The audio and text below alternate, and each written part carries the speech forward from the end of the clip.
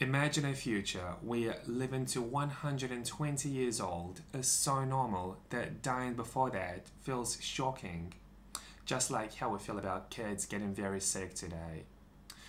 Some people believe that once we have strong anti-aging medicines, letting people age normally could actually become unfair or even a human rights issue.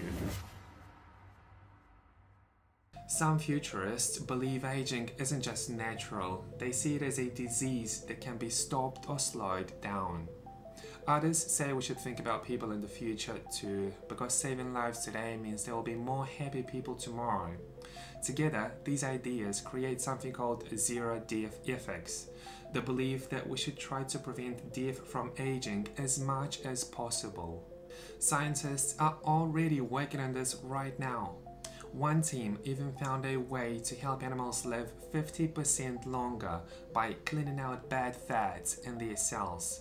They also found similar science in humans, meaning this may work for us too. When you combine that with new medicines, gene editing, and AI-designed drugs, living a healthy life to 120 doesn't sound so crazy. It could be normal for kids today. Here's a big question. If science can safely slow down or reverse aging, should everyone have the right to use it? We already make vaccines required for kids to stop diseases that can be prevented. Some people think stopping aging could be just as important, and that not giving people those treatments might be unfair. Some experts are already working on new longevity rights laws that could make age-reversing treatments something everyone has a right to. But others warn that we should think carefully about fairness, resources, and making sure everyone has equal access.